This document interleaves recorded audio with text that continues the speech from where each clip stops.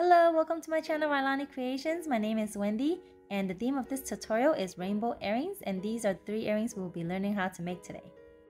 We will be using these 4 tools to make all 3 pairs of earrings. We'll be using a round nose plier, a wire cutter, a chain nose plier, and a nylon jaw plier. If you've been watching my tutorials, you'll know that I use these 4 tools to make pretty much every single pair of earring. They are very affordable. You can get all 4 tools for probably around $20. You can get them from Amazon and I will include a link in the descriptions. Let's start with these earrings. They remind me of rock candies, so let's call them rainbow rock candy earrings. To make the main part of the earring, we'll use an 18 gauge wire 2 inches long.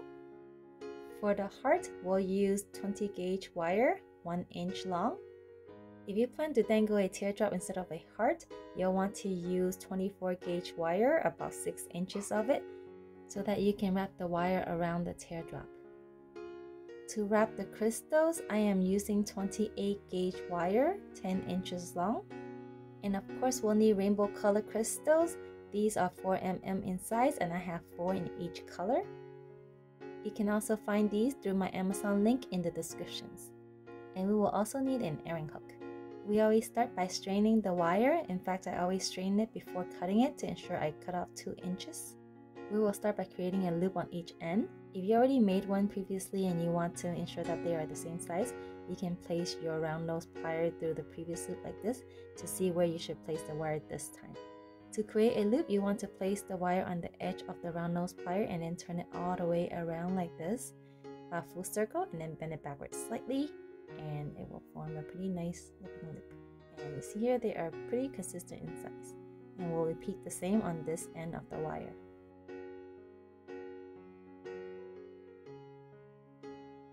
Since we placed both ends of the wire around the same part of the round nose plier, the loops are pretty consistent in size. Next, we'll wrap this 28 gauge wire around the 18 gauge wire 5 to 6 times. Place it on one end of the 18 gauge wire and then wrap it in circles 6 times. Now push the wires together so that they bunch up nicely. Next, we will add 4 red and 4 orange crystals to the 28 gauge wire. Now wrap the crystals around the 18 gauge wire. Try to have 2 crystals facing each side, and I'll show you what I mean by that later. Just try to massage the crystals as you wrap it. That way it wraps nicely, but of course we'll also be massaging it more once we add all the colors.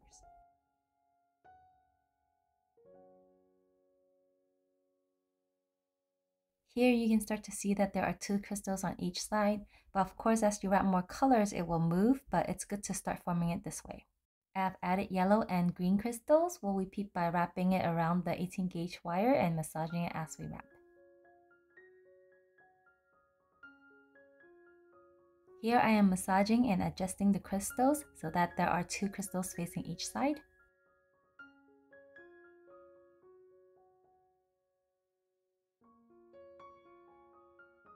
Okay, so I've added the last 3 colors. I'm going to repeat the process of wrapping it around, so I'll speed this part up a little bit. Here I am checking to see if there's 2 crystals, and towards the end that's not the case. So I'm just going to massage and adjust the crystals and fix the wrapping a little bit so that I get 2 crystals on each side. You see here there's too much wire exposed here, so I'm going to fix it. I'm going to unwrap it and push the crystals down so that when I wrap it, there won't be so much of a gap between the crystals. I'm going to wrap the wire around 2 times just to lock things in so that I can examine it without the crystals moving around too much. You see here there's 2 crystals of each color facing this side, and then when I move it around it's pretty consistent in terms of having 2 crystals facing each side. Since I am pretty happy with the results, I am going to wrap the remainder of the wire around a couple more times, and then I'm going to cut it off and finish this up.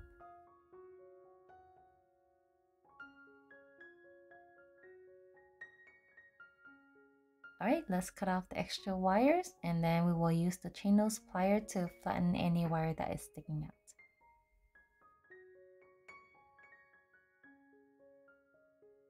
Next, we'll work on this heart. We'll take the 1-inch 20 gauge wire that we prepared and create a very small loop on one end.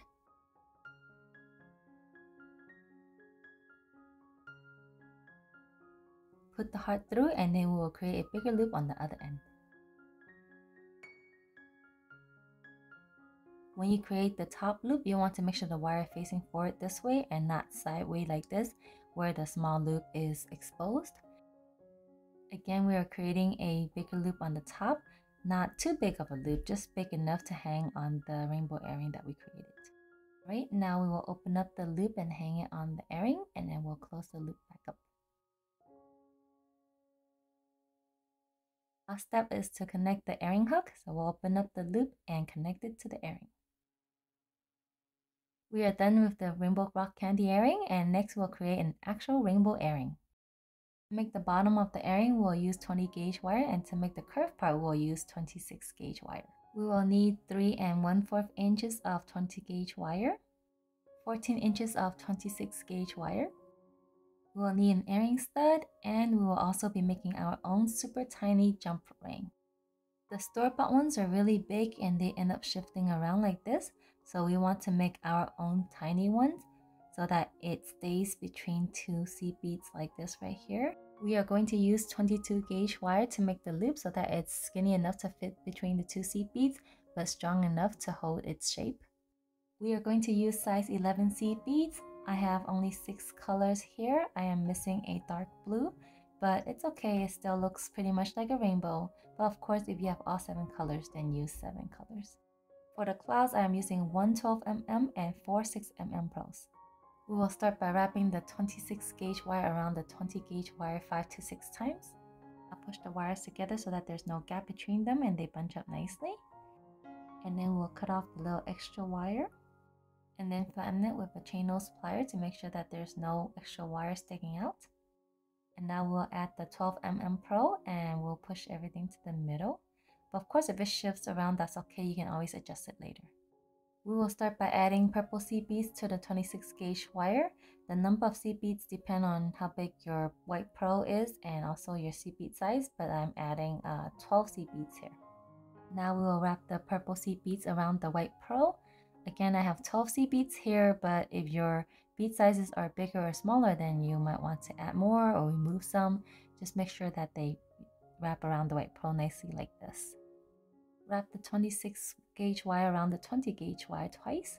Next, we will add the light blue seed beads to the 26 gauge wire.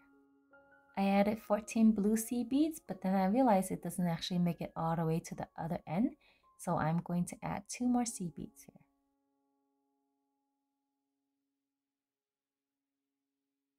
I added 2 more for a total of 16, so 4 more than the first color. Also, the wire on this side is below the 20 gauge wire, so on the other side, I'm going to make sure that it is above the 20 gauge wire before I wrap it around 2 times. Push the wires together so there's no gap between them. I added 20 green ones, again 4 more than the blue, and I'm going to repeat this step. After adding the green, I will add 24 yellow and then 28 orange. But before I add the red, I will actually create a small jump ring first. I'm going to skip the yellow and orange and let's meet after that. Okay, let's create the jump ring before adding the red. I am using 22 gauge wire here to create the jump ring. We are making a very small jump ring, so I'm placing the wire on the edge of the round nose plier. I am going around making a full circle with a little bit of an overlap.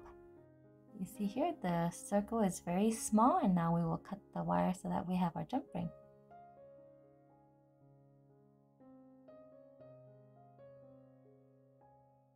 Now we'll open up this tiny jump ring and connect it to the earring stud.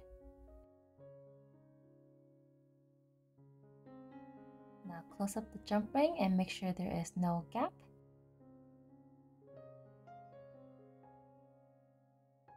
Going back to our rainbow, I will be adding 32 total in red. So here I added half of it, 16 seed beads, and then I'm going to add the jump ring that we just made through this 26 gauge wire before adding the other 16 red seed beads in. Now that I've added 16 more red seed beads, I'm going to curve it around and wrap the 26 gauge wire around the 20 gauge wire 2 times. I'm just doing 2 times for now. I will wrap it around more to finish it up, but I just want to make sure, everything looks good before I lock it in. Just like the other airing, I'm massaging and adjusting the wires, the seed beads, to make sure that everything is kind of curving nicely. The arch of the rainbow looks good. So now I'm going to wrap the 26 gauge wire around the 20 gauge wire a few more times because we're locking everything in. We don't want to only wrap it twice because it can easily undo itself. Now we'll cut off any extra wires and then we'll use the chain nose plier to flatten any wire that is sticking out. And here I am squeezing the wires together to make sure that there is no gap between them. Next, we'll be bending the 20 gauge wire to add the white clouds. I'm just using my ruler here to make sure that the rainbow and white pearl is in the middle. So once I am sure of that, I will use the chain nose plier to bend the wire here like this. So the rainbow and white pearl just shifted a little bit, and that's fine. We'll just push it back, and once we bend both sides, it won't be shifting like this anymore. Also, the wire I'm using here is actually only 3 inches long and it was a little too short, so make sure your wire is 3 1/4 inches long. Next, we'll add 2 6mm white pearls to one side and then create a loop at the end. Now we'll create the loop. And then we'll bend the loop upward so that it is flat between the small white pearl and the big white pearl. So I'm using a chain nose plier here to help flatten that loop. And then we push it up. If you're up for the challenge, you can actually open up the loop and put it through the wire on top, but it's a little bit complicated and difficult to do, so I'm just going to leave it like this. And then we'll repeat on the other side. Again, my wire is a little bit too short, so I won't be showing you the other side. Just make sure you use a 3 1/4 inch wire. Alright, we are done with the rainbow earrings. Next, we'll work on the hoop rainbow earrings. I am sure you've seen this style before. I am definitely not the one who came up with this idea, but since I am doing a rainbow themed earring tutorial, I felt the need to include this in the tutorial. This one here is the one that you would normally see, and I wanted to add my own touch, so I added pearls to it. Do you like it without pearls or with pearls? Alright, just to show you here, the hoop I have is close to 1 inch in diameter. Of course, you can use bigger hoops or smaller hoops, it's up to you. For this hoop size, I am using about 18 inches of 26 gauge wire. We'll need our rainbow color seed beads. Again, I am using size 11 here. If you're adding the pearls, you'll need 5 4mm pearls and also some pinheads. We will start by wrapping the 26 gauge wire around the hoop 5 times. We'll push the wires together so there's no gap between them. And then with the extra tail there, we'll actually wrap it around this little hook here a little bit, just so that the wire doesn't move and shift around when we add the seed beads. Now I will go ahead and start adding the seed beads to the 26 gauge wire. I have added 6 seed beads in each color. For the thickness of my hoop, 6 seed beads is about the right number of seed beads to go around. Now I will wrap the seed beads around the hoop, going in circles like this. And while I'm doing this, I'm pushing down on the seed beads because I don't want any gap between them. I don't want any wires to be exposed. Once I am done wrapping this around, I will add 6 seed beads of each color again to the 26 gauge wire and then repeat this step. Make sure to massage and adjust the seed beads as you wrap it around, and we'll meet at the end when you've gone around the hoop. Now that I am at the end, I am putting the wire through 2 times so that the beads won't be moving around while I am examining it, making sure that everything looks good. Now that I've confirmed everything is good, I am going to finish wrapping this wire around the hoop a few more times, 6 times total. And then once I am done, I will cut off the ends and finish it up. Alright, so our last step is to cut off these little extra wires. Once we cut them off, we'll use the chain nose plier to flatten them again to make sure that there is no wire sticking out. We are pretty much done with the hoop earring, but if you want to add pearls, that is what we'll be doing next. The pinheads that I have is a little too long, so I'm going to cut off extras. I want to have a little bit less than ½ inch of extra wire after the white pearl, so that when I create the loop is not too big.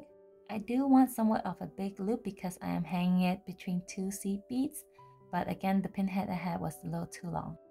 Now we'll open up this loop that we just created and we're going to connect it here in the middle of the hoop between 2 seed beads. You see here I have it placed between 2 seed beads. You will want to repeat this step 4 more times to add the 4 pearls.